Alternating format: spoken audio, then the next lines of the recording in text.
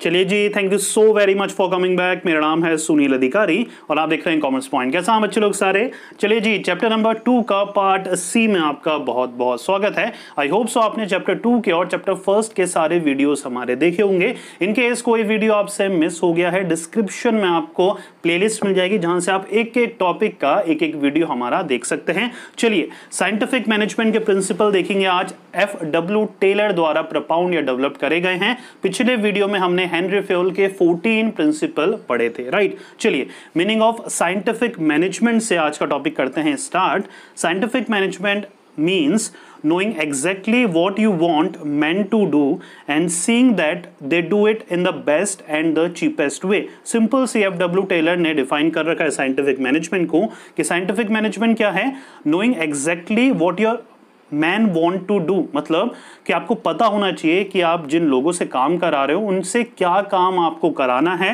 And seeing that, मतलब देख रेख करने की वो काम कर रहे हैं या नहीं। They do it in the best and the cheapest way. पहले तो ये आइडेंटिफाई करिए कि क्या काम आपको वर्कर से कराना है और फिर मेक श्योर करिए कि वो अपना बेस्ट दें, plus minimum wastage of resources से वो टास्क या वो काम को हम पूरा या अकम्प्लिश कर पाएं। यहाँ तक क्लियर हो रहा है? बहुत ही स्पेसिफिक और लूसेंट डेफिनेशन दे रखी है FW टेलर ने। चलिए स्टार्ट करेंगे प्रिंसिपल ऑफ साइंटिफिक मैनेजमेंट के। देखिए, बेसिकली यहाँ पर साइंटिफिक मैनेजमेंट के प्रिंसिपल डिफाइन कर रखे हैं FW टेलर के अकॉर्डिंग। सबसे पहला प्रिंसिपल है science not rule of a thumb. Science not rule of thumb एक सेंटेंस, एक फ्रेज बोल सकते हैं। उसका मतलब क्या होता है? साइंस मतलब हो गया लॉजिकल थिंकिंग या लॉजिकल ऑब्जर्वेशन के थ्रू कुछ भी हम डेवलप करते हैं, that is called science, right. Not rule of a thumb मतलब होता है साइंटिफिक लैंग्वेज में तुक्का लगाना या इंट्यूशन बोलते हैं, राइट। कि आपको कुछ पूर्वाभास हुआ है, कुछ मतलब सपने में कुछ आया और मतलब आपने सोचा कि यार ये कर लेते हैं, ये नहीं तो ये कर लेते हैं, राइट। बिना किसी साइंटिफिक मेथड के, बिना किसी लॉजिकल थिंकिंग के जब आप कुछ भी अपने गट फीलिंग से करते हैं, इंट्यूशन से करते हैं, that is called rule of a thumb, right. तो प्रिंसिपल ऑफ साइंटिफिक मैनेजमेंट के थ्रू FW टेलर कहना क्या चाहते हैं कि जब भी आप प्रिंसिपल बनाएं, ऑर्गेनाइजेशन के लिए प्रिंसिपल बनाएं या कोई भी टास्क आप करें, तो वो सर्टेन साइंटिफिक रीजन होना चाहिए, लॉजिकल ऑब्जर्वेशन या लॉजिकल थिंकिंग होनी चाहिए उसके पीछे, ना कि किसी मतलब कुछ भी तुक्का लगा दिया, trial and error method use में ले लिया। ठीक है, चलिए पढ़ लेते हैं थोड़ा।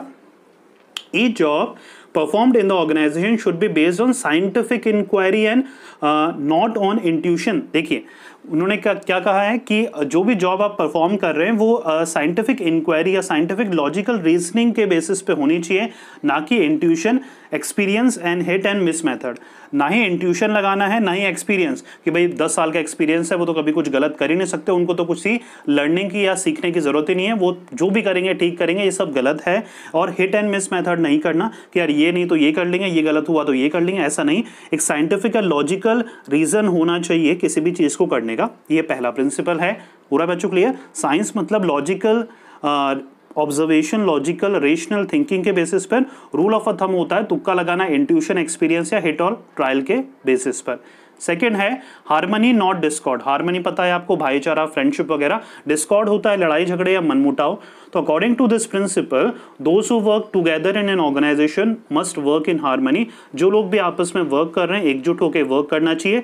That is with mutual give and take and proper understanding के साथ उनको वर्क करना चाहिए। लड़ाई झगड़े नहीं करना चाहिए, आपसी मनमुटाव नहीं होना चाहिए। थर्ड प्रिंसिपल बोलते हैं FW Taylor corporation not individualism. ये जो सेकंड प्रिंसिपल है उसका ही एक्सटेंशन है, उससे से मिलता जुलता है। This principle is the extension of harmony not Discord. According to this principle work must be carried on corporation. आपसी तालमेल, कॉपरेशन होना चाहिए ईच अदर, दोनों के बीच में या जितने भी लोग ग्रुप में हैं उनके बीच। म्यूचुअल कॉन्फिडेंस होना चाहिए और अंडरस्टैंडिंग होनी चाहिए एक दूसरे की काम की, एक दूसरे के नेचर और बिहेवियर की। तो उसी से मिलता जुलता हमारा हार्मनी नॉट डिस्कॉर्ड से मिलता ही थर्ड प्रिंसिपल है कॉपरेशन नॉट इंडिविजुअलिज्म। हो रहा है बच्चों क्लियर? चलिए, फोर्थ एंड लास्ट प्रिंसिपल है हमारा development of workers to their greatest efficiency and prosperity. इसके थ्रू FW टेलर क्या कहना चाहते हैं कि वर्कर्स को हमेशा 100% देना चाहिए अपनी ऑर्गेनाइजेशन की प्रोग्रेस के लिए। उसके लिए मतलब वर्कर्स को मोटिवेट रखने के लिए हमेशा हमें उनको right incentive, right methods, scientific reason के थ्रू उनको मोटिवेट करना आना चाहिए एक मैनेजर्स को, वर्कर्स को। Taylor insisted due care should be taken while selecting the employ. जब वर्कर्स को सेलेक्ट करा जाए तो उनको अच्छी ट्रेनिंग दी जाए। पहले तो उनका सिलेक्शन क्राइटेरिया ही बहुत टफ हो, सिर्फ क्वालिफाइड लोगों को ही आप चुने, प्लस जिन लोगों को भी आपने सेलेक्ट कर लिया है उनको प्रॉपरली सेलेक्ट करके ट्रेन कर कर उनको proper welfare training, advancement training, career advancement training, social recognition, ये सारी फैसिलिटी या ये सारी डेवलपमेंट टेक्निक्स आपको यूज में लेनी है ताकि वर्कर्स अपना 100% दे पाए ऑर्गेनाइजेशन की सक्सेस के लिए, राइट। चलिए आगे देखते हैं साइंटिफिक टेक्निक्स ऑफ टेलर। अब यहाँ पर टेक्निक्स भी बनाई गई है, 4 प्रिंसिपल है हमारे टेलर के और उसके बाद उसकी टेक्निक्स आती है। पहली टेक्निक क्या है बच्चों लोगों, देखिए पहली है हमारी फंक्शनल फॉरमैनशिप। फंक्शनल फॉरमैनशिप में क्या है देखिए, in this technique Taylor suggested the division of factory in 2 department.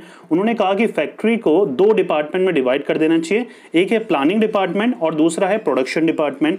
Under each department there must be some functional expert, और हर डिपार्टमेंट में मतलब प्लानिंग डिपार्टमेंट और प्रोडक्शन डिपार्टमेंट के अंदर भी एक्सपर्ट होने चाहिए जो कि वर्कर्स के काम को सुपरवाइज करें और वर्कर्स को स्पेशलाइज ट्रेनिंग प्रोवाइड कराएं।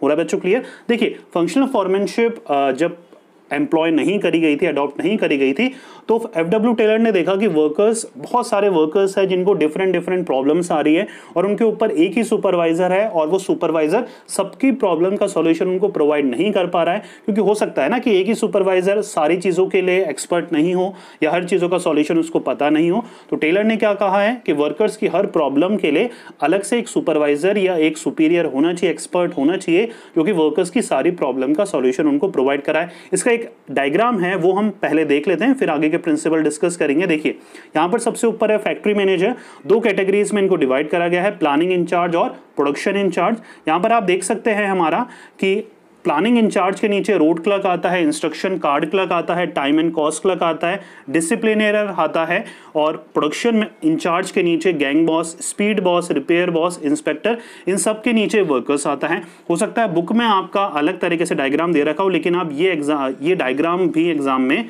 बना सकते हैं, क्योंकि ये इन टोटल वही चीज बता रहा है कि वर्कर्स से रिलेट कर रहे हैं, ये सारे वर्कर्स की हेल्प करने के लिए ही इन सबको अपॉइंट करा गया है। देखिए इन सबके फंक्शंस अलग है, जितने भी आपके एम्प्लॉय करे गए हैं 8 के 8 सबके फंक्शंस डिफरेंट है। रोड क्लर्क आपको काम करने का बेस्ट रूट बताता है, तरीका बताता है। इंस्ट्रक्शन कार्ड क्लर्क आपको इंस्ट्रक्शन प्रोवाइड कराता है, या उससे रिलेटेड आपको कोई भी प्रॉब्लम है तो आप इनके पास जा सकते हैं। टाइम से रिलेटेड, कॉस्ट से रिलेटेड के लिए कॉस्ट क्लर्क और टाइम क्लर्क है। डिसिप्लिन से रिलेटेड डिसिप्लिनर है। गैंग बॉस से जितने भी आप ग्रुप में वर्क कर रहे हो उससे रिलेटेड आपको कोई प्रॉब्लम है तो उसके लिए है। स्पीड से रिलेटेड कोई आप काम कर रहे हैं तो उससे रिलेटेड बॉस है आपका। रिपेयरिंग से related inspector all over inspection करता है सारी चीज़ों का। तो एक ब्रिलियंट आइडिया अपनाया था एफडब्ल्यू टेलर ने, वर्कर्स को अच्छा माहौल प्रोवाइड कराने का, वर्किंग कंडीशन को इम्प्रूव करने का, प्लस वर्कर्स की जो एफिशिएंसी है वर्क की उनको इंक्रीज करने का। पूरा बच्चों क्लियर। अब हम सीधा चलते हैं ऊपर, जो इसके बाद था हमारा टॉपिक, जो कि नेक्स्ट टॉपिक हम देखने वाले हैं इसमें, जो कि हमारा सेकंड जो है हमारा, जल्दी से हम आ जाते हैं standardisation and simplification of work. हो रहा है बच्चों clear. Scientific technique of Taylor में पहला था फंक्शनल फॉरमैनशिप, वो हमने डिस्कस कर लिया है डायग्राम के थ्रू। दूसरा है standardisation and simplification of work, right. अब स्टैंडर्डाइजेशन क्या होता है कि स्टैंडर्ड सेट करना, और सिंप्लीफिकेशन मतलब हर टास्क को बहुत इजीली प्रेजेंट करना वर्कर्स के सामने, ताकि वर्कर इजीली उसको समझ के कर पाए। पूरा बच्चों क्लियर। फंक्शनल फॉरमैनशिप में क्या था, वर्कर्स के काम को इंप्रूव करने के लिए उनके ऊपर अलग अलग सुपरवाइजर्स अपॉइंट कर दिए ताकि वर्कर्स को अपनी हर प्रॉब्लम का सॉल्यूशन मिल सके। स्टैंडर्डाइजेशन और सिंप्लीफिकेशन ऑफ वर्क के थ्रू एक स्टैंडर्ड सेट करना कि हमें इस स्टैंडर्ड से नीचे प्रोडक्ट नहीं बनाने हैं, और वर्क को सिंप्लीफाई कर देना ताकि हर वर्कर्स को ईजी हो काम को करने में, right. Standardisation refer to setting up standard for size, type, wait, major and quality of product, हर चीज के लिए एक स्टैंडर्ड सेट कर देना। सिंप्लीफिकेशन एम्फेसिस मतलब focus on elimination of unnecessary diversity of product size and type. जी हाँ, unnecessary जो भी प्रोडक्ट की डाइवर्सिटी हमने बढ़ा दी है, साइज बढ़ा दिया है, टाइप बढ़ा दिया है, उनको सबको हटाकर एक सिंप्लीफाई तरीका अपनाना, एक तरीके का प्रोडक्ट बनाना, ताकि वर्कर्स को एफिशिएंसी इंक्रीज हो पाए प्लस एक्सपर्टीज आ पाए किसी भी एक काम में, right. Means more inventory, more type of machinery and more labour cost. तो इससे बहुत ज़्यादा हमारा इन्वेंट्री बढ़ जाती थी, मशीनरी की पावर बढ़ जाती थी और लेबर की कॉस्ट बढ़ जाती थी। तो सिंप्लीफिकेशन ज़रूरी है, एक ही तरह का काम या वर्क को सिंप्लीफाई करना, बहुत सारी चीज़ें ऐड ऑन ना करते हुए सब्सट्रैक्ट कर एक सिंपल कोर प्रोडक्ट बनाकर वर्कर्स को पेश करना। पूरा बच्चों क्लियर। थर्ड हमारी टेक्निक है फैटिग स्टडी। जी हाँ, फैटिग स्टडी क्या होता है? फैटिग होती है बेटा थकान। जब काम करते करते बहुत ज़्यादा थकान हो जाती है वर्कर्स को, तो हमें रेस्ट इंटरवल की जो एम्फेसिस बताता है या इंपॉर्टेंस बताता है, वो ये स्टडी के ऊपर डिपेंड करता है। देखिए, this technique of scientific management is conducted to find out, क्या फाइंड आउट करने के लिए टेक्निक बनी गई थी? The frequency of rest interval. मतलब ये तो देखा गया कि भाई वर्कर्स थक जाते हैं, लेकिन कब थकते हैं, क्या काम करते वक्त थकते हैं, कितना टाइम का रेस्ट उनको चाहिए, तो ये सब पहले फाइंड आउट करा गया। The frequency of rest interval, कितना रेस्ट इंटरवल उनको चाहिए, ड्यूरेशन ऑफ रेस्ट इंटरवल, मतलब एक दिन में कितनी बार उनको रेस्ट इंटरवल चाहिए, और जो रेस्ट ड्यूरेशन चाहिए वो कितने देर की चाहिए, राइट, और नंबर ऑफ रेस्ट इंटरवल कितने चाहिए। मैं इसमें आपको एक एग्जांपल देता हूँ। जैसे आप स्कूल या कॉलेज जाते हैं तो वहाँ पर एक रिसेस होता है, राइट, इंटरवल होती है स्कूल्स वगैरह में, तो वहाँ पर वो भी एक फाइंड आउट करा गया कि देखा गया, मतलब पहले देखा गया होगा कि रिसेस नहीं होती थी, बैक टू बैक आपके 8 पीरियड लिए जाते हैं, तो वहाँ पर बच्चे लास्ट पीरियड तक या 3-4 पीरियड के बाद बहुत ही ज़्यादा टायर्ड हो जाते थे, तो एक बीच में एक गैप दिया गया जिसको हम रिसेस पीरियड या खाने का बोल सकते हैं, गैप दिया गया ताकि आप ब्रेकफास्ट कर सकें या ब्रंच जो बीच में होता है लंच वंच के, वो आप कर सकें। तो उससे क्या होता है, हम रीगेन कर सकते हैं अपनी एनर्जी, फोकस वगैरह। तो ऑर्गेनाइजेशन में भी एफडब्ल्यू टेलर ने ये नोटिस करा कि रेस्ट इंटरवल मिलना बहुत ज़रूरी है, लेकिन हमें प्रॉपरली प्लान करना है रेस्ट इंटरवल कितने होने चाहिए, कब होने चाहिए और कितने ड्यूरेशन के होने चाहिए। हो रहा है, इससे रिजल्ट भी अच्छे आने लगे कि उनकी एफिशिएंसी इंक्रीज होने लगी, रेस्ट इंटरवल मिलने से उनकी एनर्जी भी इंक्रीज होने लगी, एफिशिएंसी बढ़ गई, एम्प्लॉय का सेटिस्फैक्शन लेवल बढ़ गया, तो उससे फायदे भी बहुत सारे दिखने लगे। हो रहा है बच्चों क्लियर। फोर्थ है हमारा मेथड स्टडी। मेथड स्टडी से नाम से पता लग रहा है एफडब्ल्यू टेलर ने एक साइंटिफिक मेथड फाइंड आउट करने का निर्णय लिया कि हर काम करने का कोई ना कोई तरीका होता है, लेकिन वो तरीका बेस्ट हो जरूरी ना है, ज़रूरी नहीं है ना। तो एफडब्ल्यू टेलर ने कहा कि हर काम को करने का बेस्ट तरीका हमें फाइंड आउट करना है और सारी एफर्ट हमें वही बेस्ट तरीके को अपनाने में लगानी है, right. The method study technique of scientific management is conducted to find out one best method और way of performing the job which keeps production cost minimum and make use of resources effectively। ऐसा कोई best तरीका ढूंढा जाए किसी भी काम को करने का जो कि कॉस्ट भी हमारी कम करे प्लस रिसोर्सेज का मैक्सिमम यूटिलाइजेशन करे। आधा क्लियर हो रहा है। चलिए, फिफ्थ है हमारा टाइम स्टडी। टाइम स्टडी के थ्रू क्या देखा गया कि जितना भी अननेसेसरी टाइम हम अलॉट करते हैं एक्टिविटीज को करने में, पहली बात तो मैनेजर को ये पता नहीं होता कि वर्कर्स को जो वो काम दे रहा है वो कितनी देर में होगा, रिपोर्ट कब फाइल करनी है, ये सारी चीज़ों का आइडिया नहीं रहता। तो एफडब्ल्यू टेलर ने यही कहा है कि ऑर्गेनाइजेशन के एफिशिएंसी को इंक्रीज करने के लिए मैनेजर को एग्जैक्ट आइडिया होना चाहिए कोई सा भी काम कितनी देर में होगा, वर्कर्स कितने देर में वो काम करते हैं, कब क्या चाहिए, कब क्या नहीं चाहिए। तो टाइम से रिलेटेड क्या क्या चीज़ें हैं देख लेते हैं। The standard time required to perform a job, एक स्टैंडर्ड टाइम पता करिए किसी भी जॉब को परफॉर्म करने का। Determining the number of workers required to perform the job, और कितने वर्कर्स की ज़रूरत पड़ती है उन काम को करने के लिए। Categorising the workers in efficient and inefficient category, और वर्कर्स का कैटेगराइजेशन कर लीजिए कि कौन से एफिशिएंट है कौन से इनएफिशिएंट नहीं है, ताकि एफिशिएंट वर्कर्स को कम टाइम में ज़्यादा काम हम करा सके और इनएफिशिएंट वर्कर्स को हम ज़्यादा टाइम दे सके कोई भी काम को करने के लिए, राइट। तो यहाँ टाइम से रिलेटेड उसने स्ट्रेटेजी बनाई कि हम कैसे टाइम का बेस्ट पॉसिबल तरीके से यूज़ कर सकें, कैसे हमें हर चीज़ के बारे में एग्जैक्ट डिटेल पता होनी चाहिए टाइम से रिलेटेड कि कब ये काम होता है, कौन ये काम करता है, कितने दिन उसको ये काम करने में लगते हैं, कब रिपोर्ट तैयार होती है। तो हर चीज़ टाइम से रिलेटेड के लिए उसने टाइम स्टडी का डेवलपमेंट करा। Next you have a motion study. Motion होता है बच्चा लोगों मूवमेंट। मूवमेंट मतलब अननेसेसरी जो भी मूवमेंट है, मतलब हमें एक सीधी जगह जाना था, वहाँ नहीं जाकर हमने घूम फिर के उस जगह जा रहे हैं, तो वो होता है अननेसेसरी मूवमेंट लेना, राइट। तो कैसे वो अननेसेसरी मूवमेंट को हटा दिया जाए, राइट। अगर एक फर्स्ट फ्लोर का बंदा फोर्थ फ्लोर वाले से मिलना चाहता है तो रदर देन कि वो पैदल पैदल जाके सेकेंड शिफ्ट में जाएगा, फिर थर्ड में, फिर फोर्थ में, कि वो टेलीफोनिक कन्वर्सेशन कर सकता है, जिसकी वजह से उसका मूवमेंट जो है वो रिस्ट्रिक्ट हो गया, कम हो गया।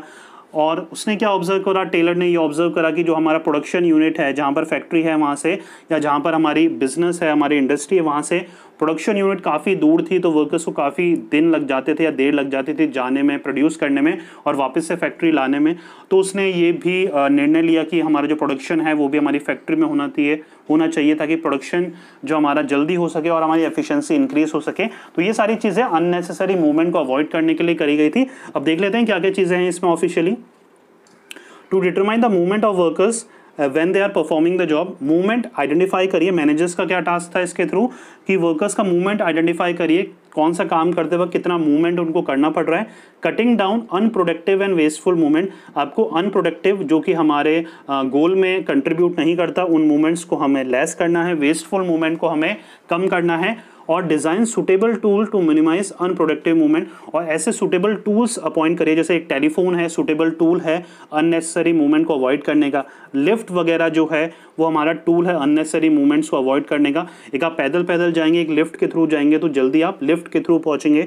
तो ये अननेसेसरी मशीनरी के थ्रू, राइट, ऐसी टूल्स एंड टेक्निक बनाए जाए जिसके थ्रू अननेसेसरी जो मूवमेंट है वो हमारे रिस्ट्रिक्ट या कम हो सके। यहाँ तक क्लियर हो रहा है बच्चा लोगों? चलिए, ये थी हमारी मोशन स्टडी। 7 जो टेक्निक है वो हमारी है वर्क स्टडी। वर्क स्टडी से क्या रिलेटेड है? To ensure maximum production at minimum cost and getting best contribution from every factor. Every factor मतलब होता है फैक्टर ऑफ प्रोडक्शन, मतलब मैन, मटेरियल, लेबर से हम बेस्ट अपना ले पाएँ, उनसे अपना बेस्ट कंट्रीब्यूट करवा पाएँ। ये हमारा वर्क स्टडी का मेन मोटो था। मतलब वर्क की अपन को एफिशिएंसी इंक्रीज करनी है ताकि हमारा वर्क जो हो वो सॉलिड हो। अच्छा, ये हमारा जो प्रिंसिपल है वर्क स्टडी, ये कंट्रीब्यूट है या मिक्सचर है टाइम स्टडी का, मेथड स्टडी का, मोशन का और फैटिग का। मतलब ये सब चारों जब टेक्निक मिलके बेस्ट पॉसिबल कॉम्बिनेशन बनाएगी तो अपने आप जो वर्क होगा उसकी एफिशिएंसी इंक्रीज होनी है। तो वर्क स्टडी जो है हमारा वो कॉम्बिनेशन है टाइम का, मेथड का, मोशन का और फैटिग स्टडी का। यहाँ तक क्लियर हो रहा है? चलिए, डिफरेंशियल पीस वेज सिस्टम एक बहुत ही फेमस प्लान उन्होंने बनाया था एफ.डब्ल्यू. टेलर ने। इस प्लान के थ्रू क्या था देखिए, the scientific technique of differential piece veg system emphasises on paying different rate of wages for efficient and inefficient employees. F.W.. Taylor ने वर्कर्स की कैटेगरी बना दी, जो एफिशिएंट है और जो इनएफिशिएंट है, प्लस आपको जो पेमेंट मिलेगा, सैलरी या वेजेस मिलेगी, वो भी अपनी एफिशिएंसी के अकॉर्डिंग ही मिलेगी। जितना आप अच्छे चीज़ें प्रोड्यूस करेंगे, जितनी ज़्यादा आप चीज़ें प्रोड्यूस करेंगे कम समय में, आपकी सैलरी, वेजेस वगैरह उतना ही ज़्यादा होगा। तो according to the type of work that you are doing, according to the production that you are giving to the organisation, वो सारी चीज़ें कंट्रीब्यूट कर जो हार्ड वर्कर होगा, वर्कर जो जितना ज़्यादा मेहनत करेगा, जितनी ज़्यादा केपेबल होगा, उसको उतनी ज़्यादा सैलरी मिलेगी। इससे होगा क्या कि जो इनएफिशिएंट वर्कर भी है वो भी सैलरी कमाने या ज़्यादा कमाने के चक्कर में मेहनती हो जाएगा और अच्छे से वर्क करने लग जाएगा, राइट। नेक्स्ट आता है मेंटल रिवोल्यूशन। 9 जो हमारा टेक्निक है, वैसे 8 है लेकिन ये एडेड इसको भी माना जाता है टेक्निक ऑफ साइंटिफिक मैनेजमेंट में। मेंटल रिवोल्यूशन मतलब होता है वर्कर्स का एटीट्यूड चेंज करना, उनका नेगेटिव से पॉजिटिव एटीट्यूड फ्रेम करना। तो objective of mental revolution are change in mental attitude of workers and management towards each other and cooperation between workers and management। workers और management के बीच का attitude positive रखना, harmonise रखना, एक अच्छा कल्चर बिल्डअप करना जिससे एक पॉजिटिव रिलेशनशिप डेवलप हो between the workers and the management. अगर कोई मनमुटाव है तो वो सॉर्ट आउट करना, सुलझाना, ग्रीवेंसेस अगर है वर्कर्स के तो उनको सॉल्यूशन प्रोवाइड कराना और एक in total healthy environment provide कराना जिसके थ्रू क्या हो, जिसके थ्रू हमें काम करने में ज़्यादा सुविधा हो, ग्रुप में काम करने में ज़्यादा हार्मनी हो और इससे हमारा जो गोल होगा वो भी ईजिली और जल्दी अचीव होगा। पूरा बच्चों, तो ये था आज हमारा टॉपिक साइंटिफिक मैनेजमेंट के एफ.डब्ल्यू. टेलर के। हमने प्रिंसिपल देखे कितने, 4, और साइंटिफिक टेक्निक देखी हमने कितनी, कुल मिला के 9 हमारी टेक्निक थी। आई होप सो आज का वीडियो वैल्यूबल रहा होगा। अगर आपको जिन नोट्स से मैं पढ़ा रहा हूँ नोट्स की अवेलेबिलिटी है, ज़रूरत है, तो प्लीज़ मुझे बताइएगा। डिस्क्रिप्शन में आपको मैं लिंक प्रोवाइड करा दूंगा जहाँ से आप डाउनलोड कर सकते हैं। तो इसके लिए आपको मुझे कमेंट करके बताना पड़ेगा कि नोट्स की अवेलेबिलिटी आपको है या नहीं। आपके जैसे भी रिएक्शन होंगे, जैसे भी फीडबैक होंगे, उसी के अकॉर्डिंग मैं आपको जल्दी से जल्दी नोट्स प्रोवाइड कराने की कोशिश कराऊंगा, राइट। चलिए मिलेंगे नेक्स्ट वीडियो में किसी और इंटरेस्टिंग टॉपिक के साथ। जब तक पढ़ते रहिए, मेहनत करते रहिए, क्योंकि आपका भी दिन आएगा। Thank you so very much.